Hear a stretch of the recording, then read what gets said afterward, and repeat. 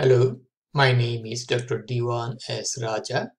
Today I will discuss multiple choice questions in upper limb anatomy from question number 41 to 50. I will put the answer keys as well as the Amazon link of two of my books in the description of this video for your kind information. Let us solve the multiple choice questions. Question number 41. A 39-year-old woman developed cubital tunnel syndrome. The cubital tunnel is formed by the medial epicondyle of the humerus, ulnar collateral ligament, and two hairs of the flexor carpi ulnaris muscle. Which of the following nerve passes through the cubital tunnel? Axillary nerve, radial nerve, median nerve, musculocutaneous nerve, ulnar nerve. Which nerve? Answer should be ulnar nerve. Okay, we got that. Then go to the question number 42. A 23-year-old biker has developed Guyon canal syndrome due to entrapment of the ulnar nerve. All of the following structure forms the Guyon canal with one exception. The exception is what? So the canal is formed by PG-form hook of the hamate, piezohamate ligament.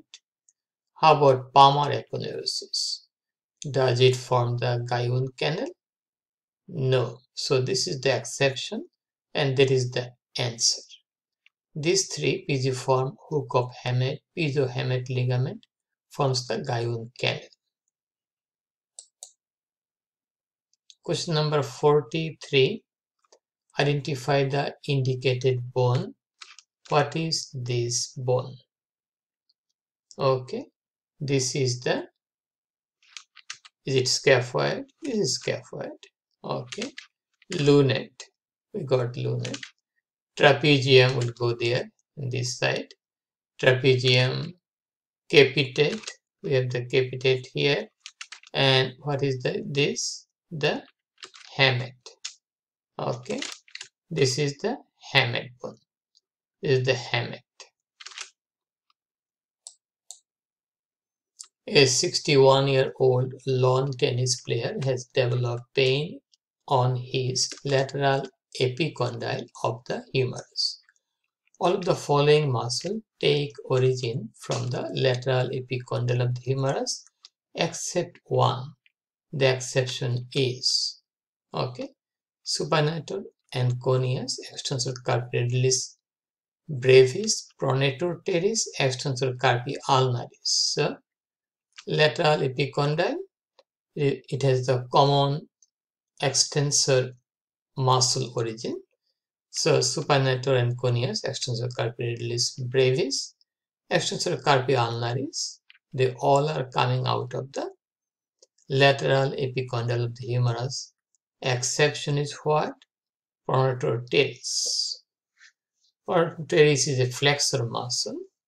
It has one origin from the medial epicondyle, not from lateral epicondyle. So this is the answer.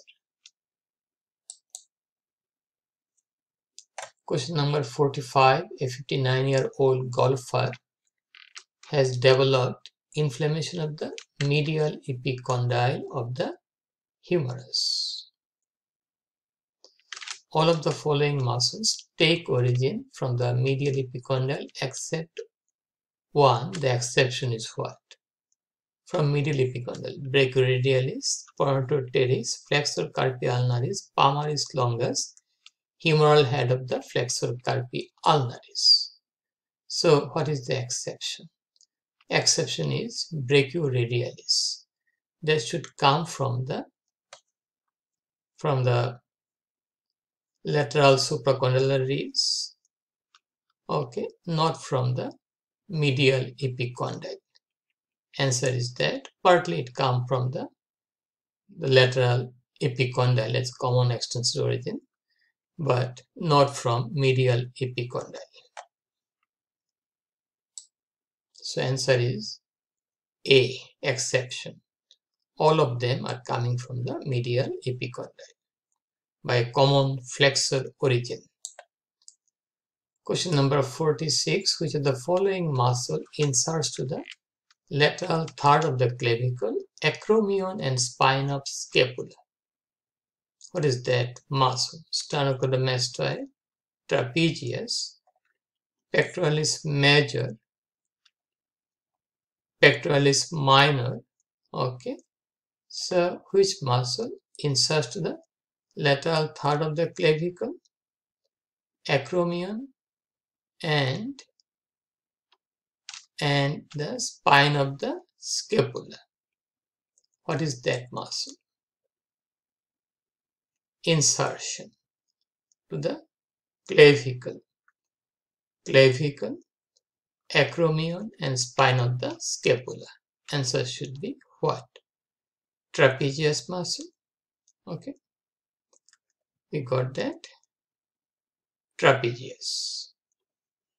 Okay. Then go there. Here, question number 47. In congenital torticollis, which of the following muscle is fibrosed and is shortened? Pectoralis major, sternocleidomastoid muscle, trapezius, deltoid. Okay. So, what is the muscle? Muscle is the deltoid. Okay. So, you got that. Question number 48. Fascia that extends between the subclavius and pectoralis minor is what? Clavipectoral fascia, axillary fascia, brachial fascia, antebrachial fascia. Answer should be clavipectoral fascia. Question number 49. Which of the following structure does not pierce the clavipectoral fascia? Clavipectoral fascia is pierced by the cephalic vein, thoracoacromial artery, lateral pectoral nerve. The clavipectoral fascia also pierced by some lymphatic vessels, but not by axillary nerve. So this is the answer.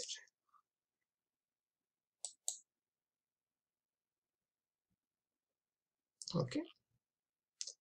Which of the following nerve is related to the groove behind the indicated structure?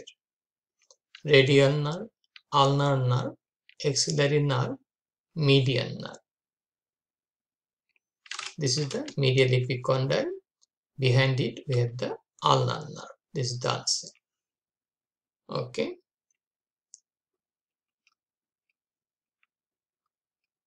And we got that.